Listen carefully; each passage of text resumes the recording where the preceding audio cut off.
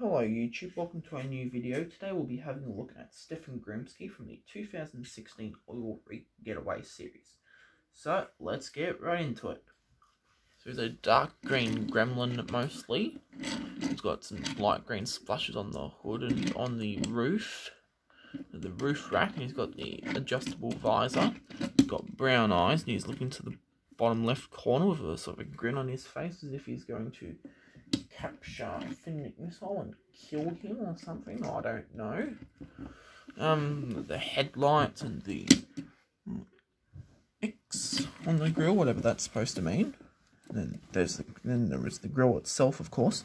Gremlin logo. Got the front headlights, the front bumper. Got the blowtorch, silver black tyres with silver rims. Gremlin cream coloured door, which is not present on here. But no, that's not a printing error, that's actually the way it's supposed to be. Got the door handle stripe along here, headlight, the oxygen tanks, I'm not sure exactly. Back headlight, back window, sorry, side windows, which I'm not sure if I pointed out or not, but they should be pretty easy to see yourself. Back bumper, the back headlights, here's the base. 3555 EAA man, the 255th day of 2015, which would be the 21st of December in the EAA factory in China. So let's compare him to the only other gremlin with blowtorch they've released, which is Toga Gremlin. I don't get why some lemons don't have the last name of the family that they're in, and some do. It's quite strange if you ask me. I know what you guys think, but for example, there is like Fred Fisbowski. I guess he does also go by Fred Pacer, but ones like Jerome Rampt and Stefan Gremsky come to mind. Speaking of Jerome Rampt, here he is.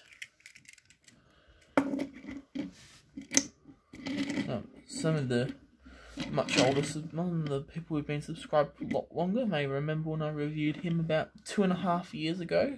It was at the start of January 2019, so yeah, quite a while ago now.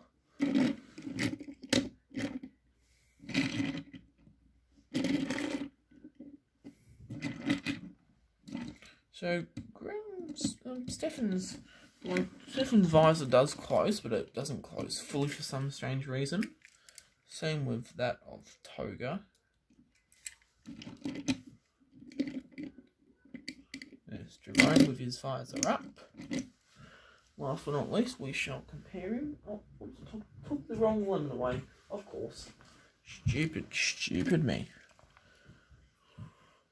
Let's compare him to Pacer next for the final comparison. We did get one more lemon with blowtorch, which was Acer. So, I, however, do not have Acer with torch yet, sadly. So what they made different about the 2016 lemons with blowtorches, which the only one we got in 2013 was PD Pacer. But the main difference is that the visor is not removable on PD, but the oxygen tanks or whatever they are can be moved out, whereas they can't on Stefan, Jerome, or Toga.